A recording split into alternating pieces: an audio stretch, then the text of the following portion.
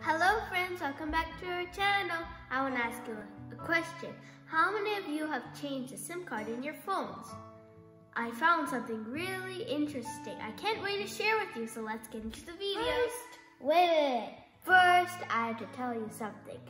Do you know what SIM means?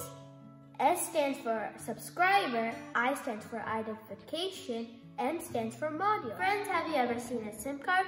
If you didn't, I'll put it right there. Did you see that picture?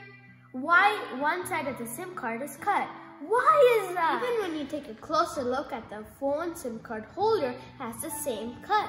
The main reason for the cut mark on the corner is to avoid misalignment of the contacts of the SIM card and mobile phone card holder pin. Pin number 1 of the SIM card should make contact with the pin of the mobile phone.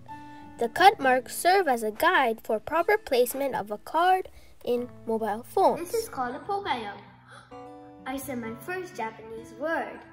Poka-Yoke in English means mistake proofing. This is a mechanism that prevents users from making mistakes. Here are all the Poka-Yoke designs. There are lots of more than this. Okay friends, thank you for watching this video and I hope you learned something new today and a new Japanese word. If you like it, please share it with your friends and don't forget to subscribe. Bye bye!